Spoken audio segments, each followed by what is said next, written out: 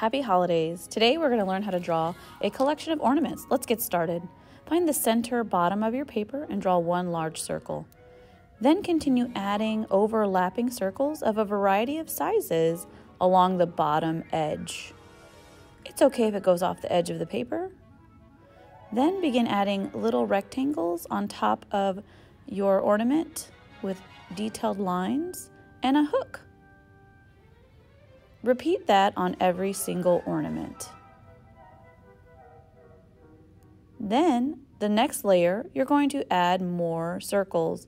Once again, variety of sizes.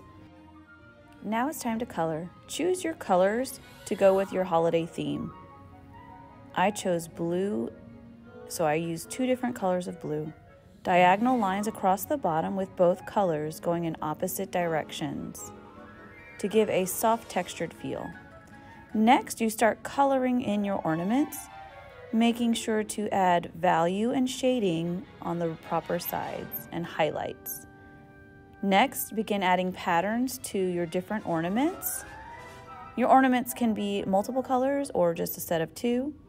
Next, you're going to add the tree branches. So I'm just once again doing diagonal lines, straight lines to kind of mimic the idea of tree branches.